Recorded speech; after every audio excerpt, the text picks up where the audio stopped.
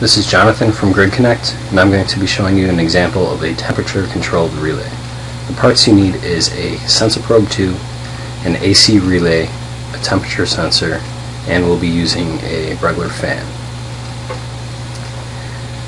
For this hardware setup, first we will go with the sensor probe 2. You want to connect an Ethernet connection to your network and the power supply.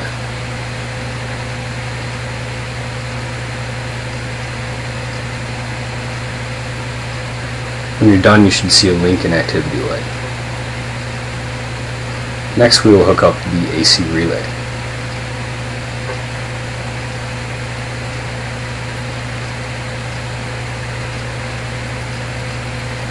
I want to hook up the power supply to the input line voltage.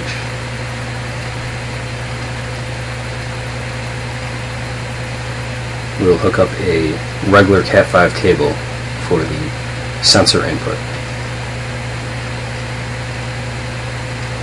And I will hook up a output cable. Next, we will connect the temperature sensor. The temperature sensor will go into sensor port 2.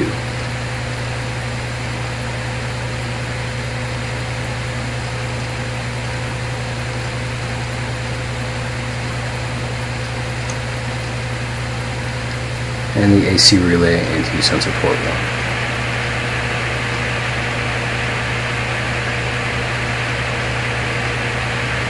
And lastly, we will hook up the fan.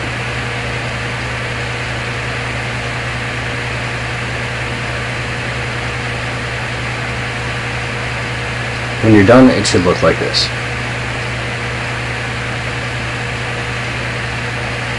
Next will be the software setup. This is the temperature sensor screen. It shows the different limits with critical high, warning high, and all the different bubbles. Next is the AC relay. You want to allow sensor to control. And last is the trigger settings under the advanced AC relay settings. This shows that temperature sensor 1 is controlling it for high warning or high critical. Last, I will show you the final test. To simulate it, I will heat up the temperature sensor and it should turn on the fan.